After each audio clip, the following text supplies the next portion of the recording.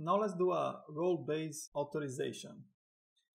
So for the token, we're getting this user info, and we're passing it inside our request.user.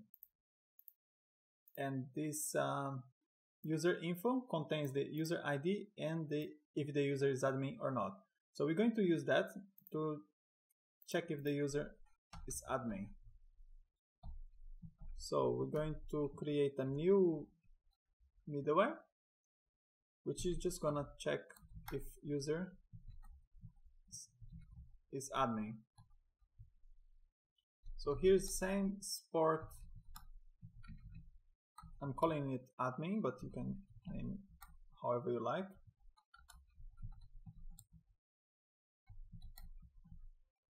So here you just need to check if that request.user, there is an admin in it, and if it's true. So I'm gonna do if request.user is admin. If the user is not an admin, it's going to return a status response status 403, and we're gonna send back any message. Nope. And if the user is admin, you just call it next. So for that to work, let's drop the database.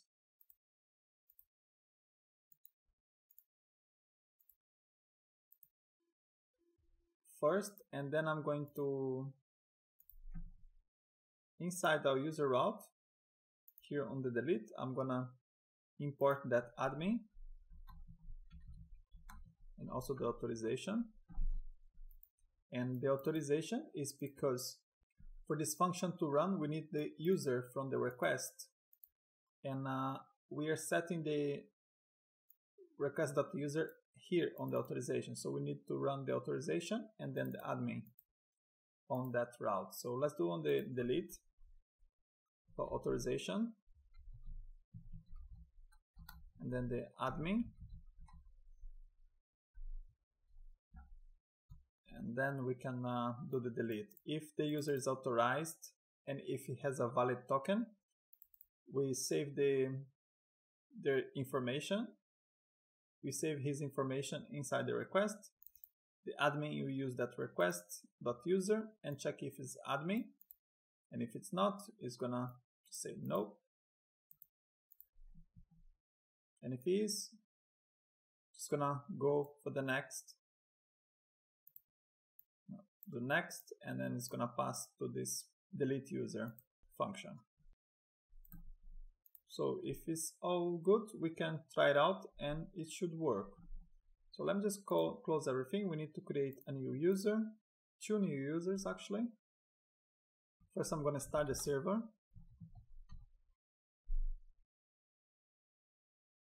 If you ever get this port in use and you know it's not in use, you can use a command in Unix at least called sudo netstat. This is going to check the network stats, and then -tlnp,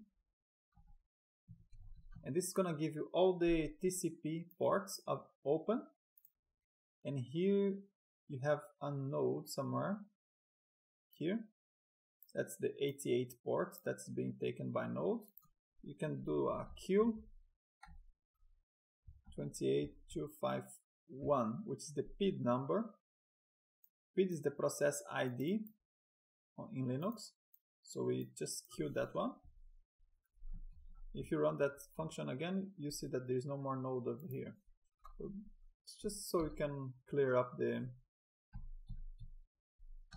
port in case you get stuck in it. There you go. So let's create some users. Do a post.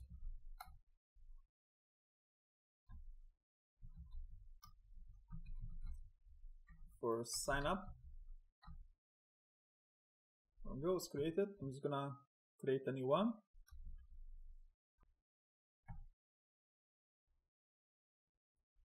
So now that we have 2 users,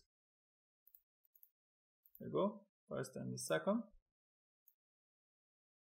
I'm going to change these users to be admin.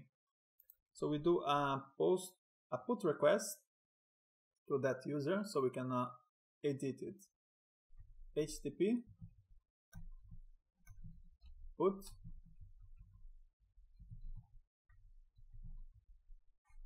need to get its ID, and here let's change is admin equals true. And if we reload, now it's admin is true, so we can actually continue and test out our route. So first I'm gonna sign in so I can get a token. So I'm gonna sign in to get the token, and then here I'm gonna use the ID for that user. We just do HTTP delete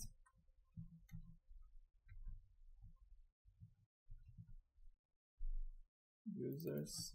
I'll copy his ID. Let's do a slash over here. And now I can pass the token. So access token equals.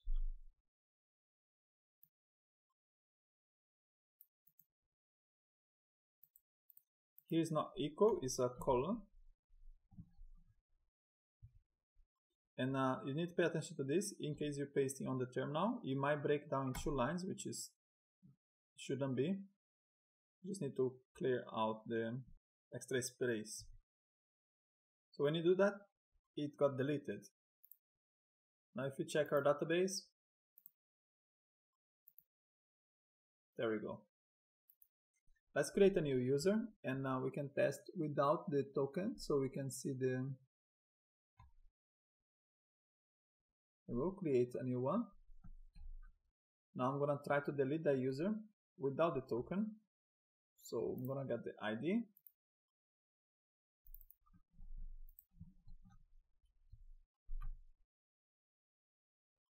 You must sign in first, which is coming from this middleware. Because first I need to sign in, and then I can actually delete. It's not even getting to this check over here if the user is admin or not. First I need to sign in. So our function is working, and now we can think, like, for example, this is we're using it for deleting only. You can use this kind of role-based authentication for a lot of stuff. For example, if here on the shots, for example, on the router, you just want sign in people that is already registered to post something. So you can use that middleware here. And if you also want only people to delete posts that is admin, like or moderator, you can create new fields over here on the model, like it's admin, it's moderator, or whatever. And then you create a middleware similar to this one. You can also pass the information in the token, like we did over here. And then use a middleware similar to this to create the logic required to block the user to use that resource.